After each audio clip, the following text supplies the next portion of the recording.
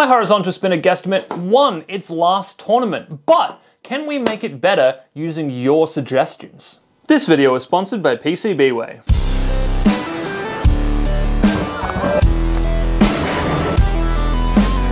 So what is this suggestion we're going for? Smaller motors. These are 1404 brushless motors. They are getting more and more popular in the quad racing space, and so they are getting more optimized.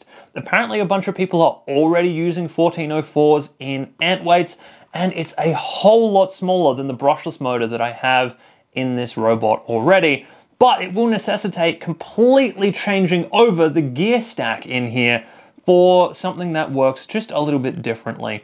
Currently, the motor is running slower than I want it to, so it speeds the weapon up compared to the motor speed. In comparison, these 1404s are going to be ridiculously fast. They're something like 4,000 kV, so we actually want to change the gear setup so that the weapon is geared down from these motors. This will hopefully give them a little bit more startup torque and let the weapon run a little bit better so that it doesn't have those weird intermittent issues we saw at the very end of the last meet. Of course, new weapon motors and new gearing means we need new mounting in our weapon supports here, and that is where PCBWay comes in. Because of course we are doing PCBs again for our weapon supports. These things came out really, really well, as they always do from PCBWay. I love PCBs for this use case because they are much, much easier to do than carbon fiber and just as strong as carbon fiber, especially for this weight class. And again, they're so much easier to do because you can just design these up, give PCBWay the kind of rough dimensions of it. You can, of course, change a bunch of settings on their quote system as well, but I like the defaults because A, I like green, and also B, the 24-hour build time is quite good, especially when you're running behind on a project and we need those PCBs really quickly. Once you've got a quote, you just click through and then upload your Gerber file and off you go. Very soon afterwards, you've got your own structural PCBs that you can use. And this process is just so easy. Guesstimate is always going to use PCBs for this front section. But of course, with those in, we now need to get our motors sorted and get some gearing so that we can actually try out and see if we can spin an even heavier blade than the one that's on here. This is our motors prepped and ready, because the next thing we need to do is grind off the shaft here. There really isn't a lot of room inside the kind of mechanism here, so these little shafts sticking out the top will bind everything up and just cause the weapon to stop working. I've wrapped these in tape just so that when I grind these down, all of the metal filings and shavings don't end up inside the magnets inside the motor, because that would also cause everything to shut down.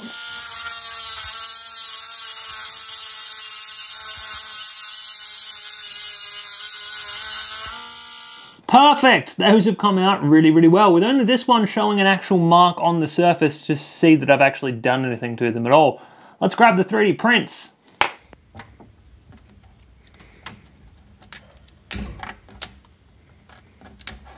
So these have come out pretty well, despite the fact that these little guys really only have like a single wall between all the teeth. They are the minimum size gear that I can possibly fit on those 1404 motors. This big guy's come out pretty well as well. I just need to get in here with some side cutters and clean up some of these strings that are in here before we glue everything together. I'm just going to super glue these together this time because I used epoxy last time, but I'm impatient today.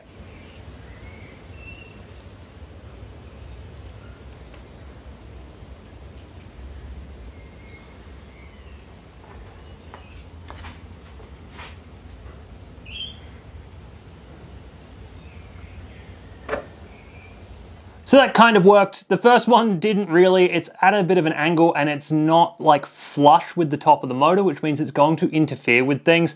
This is because I took the easy route and I used super glue and I didn't do it fast enough. The second one has come out exactly as it needs to. Everything spins, it's all working, and I have soldered up the end.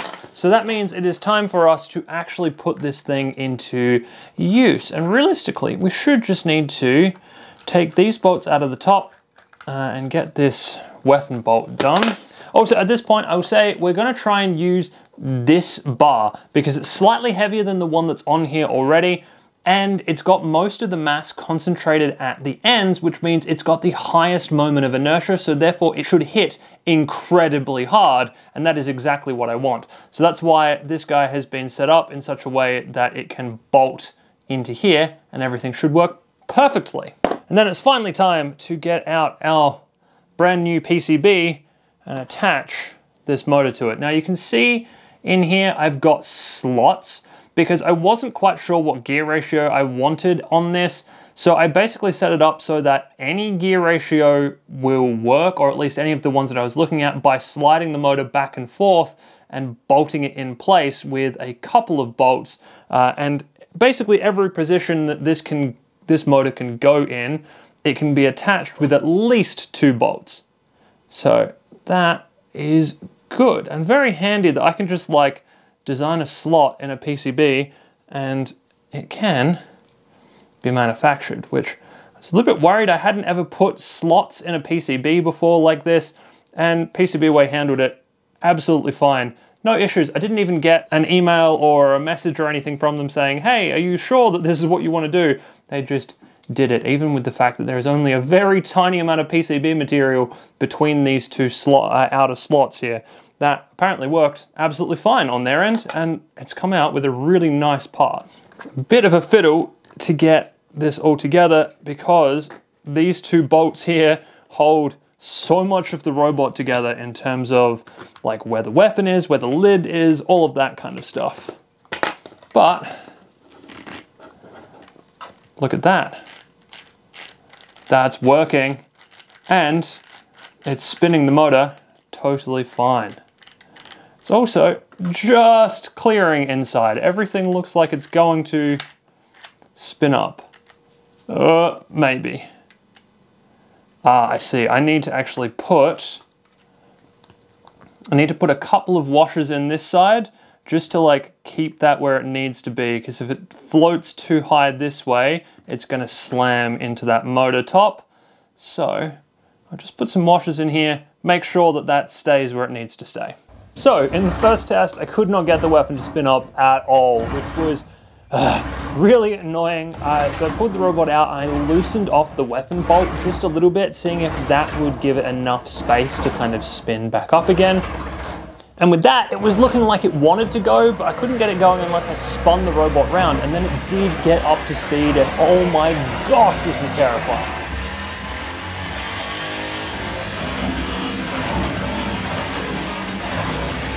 That weapon is going insanely fast, and I love it. So I turned the robot off so I could throw something in to hit, and then I couldn't get the weapon to spin back up.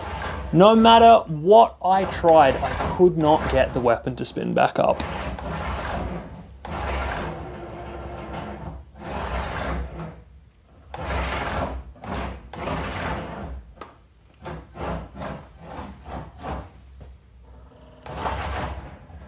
This is annoying because from the test footage, I could see that the weapon would kind of start to spin back up and then it would just like stop. And I thought it was hitting the chassis or something, but I'm not sure if I can get a good view of this on camera. Right now, this is a stick point, like right here. It doesn't really want to go past this point in the gear system.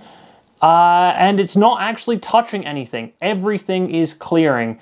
These bolts aren't hitting the motor, nothing's hitting the frame, and yet there's a stick point there. And that is what was happening, is that if I spin it, it gets to a kind of like point where things just get a little bit tight. Ah ha ha! I have it.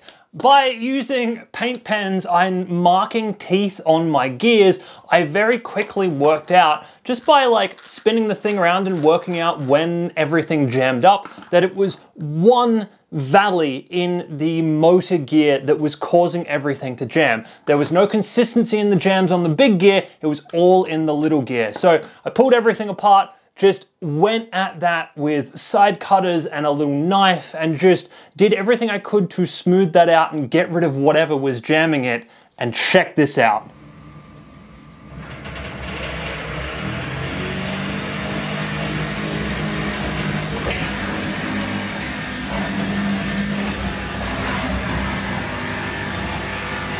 Yes, I didn't even have to spin round for the weapon to spin up. It just spun up. That is crazy. This thing is a very heavy blade with all that weight at the edges. There is so much inertia in this. For it to just spin up like that first try, insane. Love it to pieces. So let's hit something.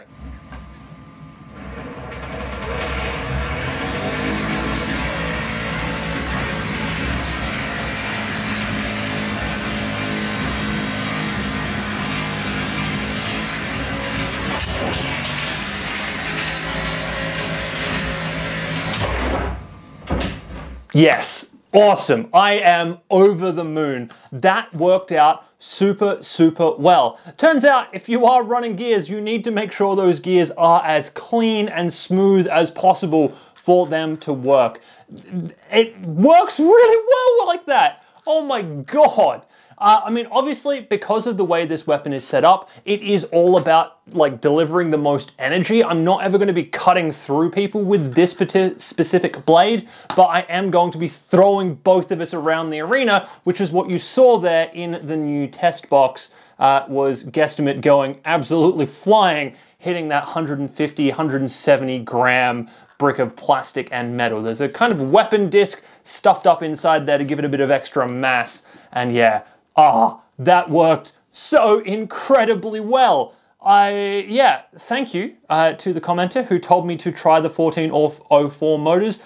Yes, they work very well, and I'm damn sure that this is faster than the old weapon motor system was, and hopefully, as long as I can keep these teeth clean, it should be more reliable.